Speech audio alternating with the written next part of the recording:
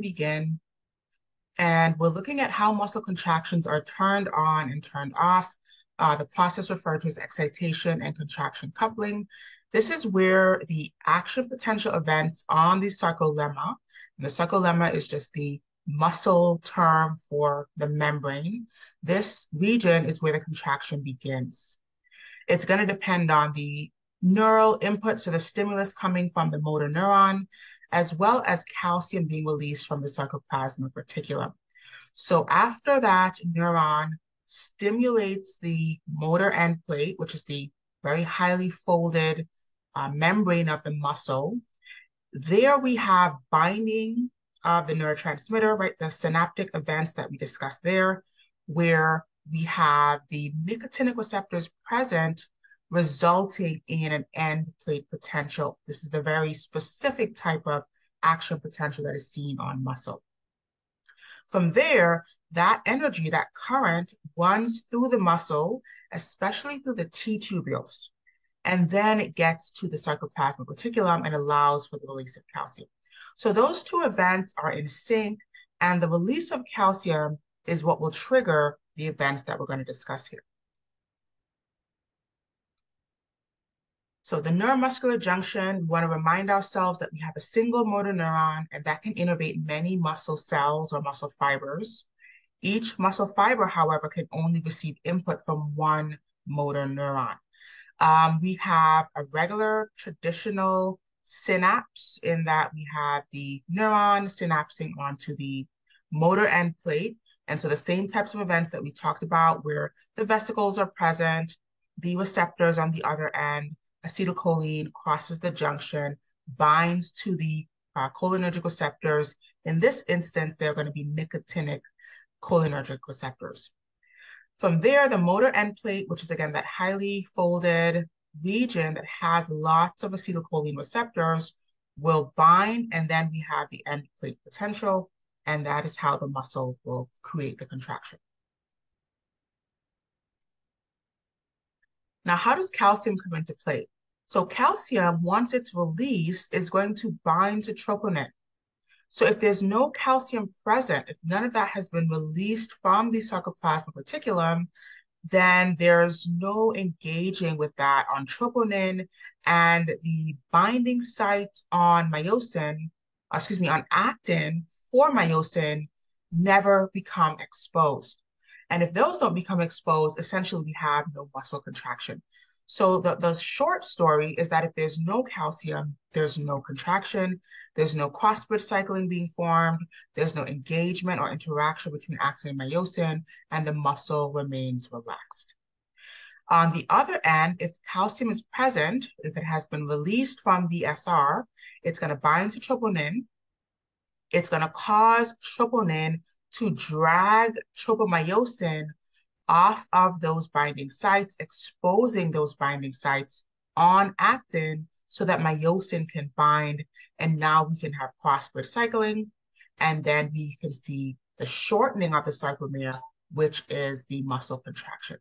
So no calcium, no contraction, calcium, contraction, okay? And also the degree. We'll talk about this when we get to the muscle twitch and so forth, but the amount of calcium is one of the ways that we can increase the strength of the contraction. So if we have lots of calcium, we have stronger contractions. And if we have a little bit of calcium, we have slightly weaker contractions. Let's think about the steps here, and then we're actually going to look at an illustration of them. So we begin with the action potential. This has to move down the T tubules. We'll look at how that happens. The T tubules are going to be associated with DHP receptors. And these DHP receptors, or dihydropyridine receptors, are also coupled to ryanodine receptors. And both of these structures allow for the action potential arriving via the T tubules to be resulting in calcium release from the SR.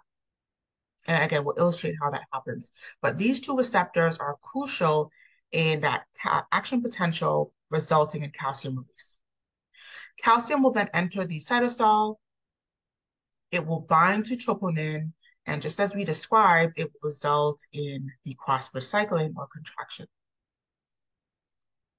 Okay, so let's begin in a sort of step-by-step illustration of that process. So here is our motor neuron. Here is our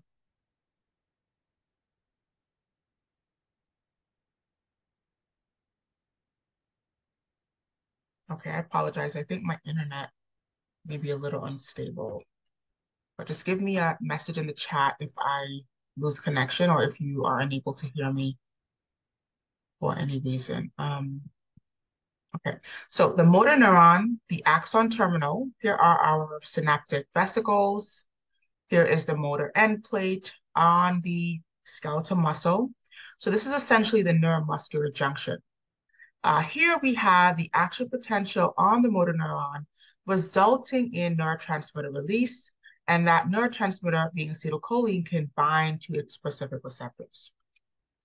From there, we trigger the action potential. And if just to kind of recall the details here, if we recall a nicotinic receptor, it's a fast receptor, so it's also acting as a channel. So when the neurotransmitter binds, we have the flux of ions.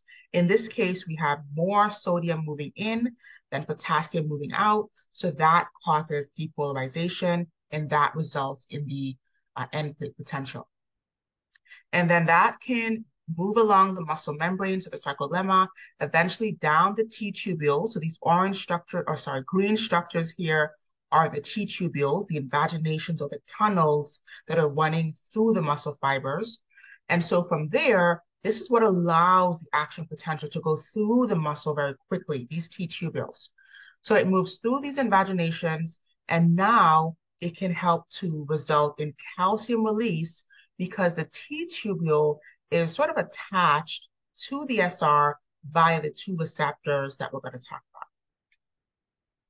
From there, calcium is released from the SR, and it doesn't go outside the cell. It is just released from the SR into the cytoplasm, right? Or into the sarcoplasm in the case of muscle.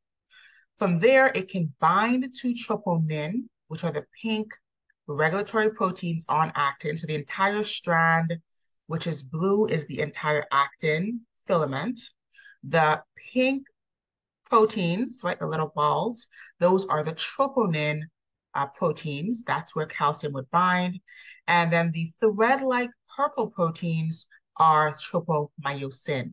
But because troponin has three spots, if you look really closely, it has three little bubbles. One is for calcium, one is for it to be attached to actin at the base, and the third one in the middle is for it to bind to that tropomyosin, that regulatory protein. So when the calcium binds to troponin, it can drag those tropomyosin proteins to expose those binding sites. From there, myosin can now engage to those exposed binding sites, and then it can drag actin towards the center of the sarcomere, which is that cross-bridge cycle process. Now, this is going to cause the muscle to contract, but in order for the muscle to relax or to go back to its relaxed state, we have to rid the sarcoplasm of the excess calcium. So that calcium has to go back into the SR. And so we have pumps on the SR that can help put that calcium back, and that is what will remove the calcium from troponin, and now we can cover up those binding sites and we will turn the contractions off or return the muscle to its relaxed state. All right, so here we can see those binding sites are now covered up.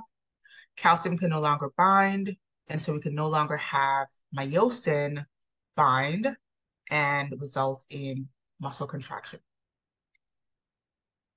So really important just to compare the two states of muscle and look at what the actin filament looks like in both of those states. So in the relaxed state, the myosin binding sites on actin are covered up.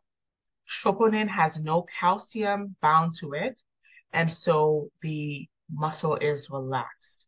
In the contracted state, now we have lots of calcium in the sarcoplasm. Now it can bind to troponin, and now we can drag tropomyosin away from those binding sites. They can be exposed and myosin can bind. Okay. And then this video is in Brightspace. I encourage you all to review it or just look at it. It's a good way to illustrate some of these concepts in a 3D way. Let's talk about how the gating mechanism is involved. So the two receptors we mentioned earlier, the dihydropyridine receptor and the ryanodine receptor. So this is the gating mechanism on the sarcoplasmic reticulum that is coupled to the T-tubules, right? These two things are attached.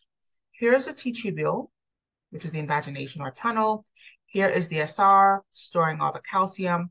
And then here's the ryanodine receptor, which is on the side facing the SR, and then the DHP receptor on the side facing the T-tubule.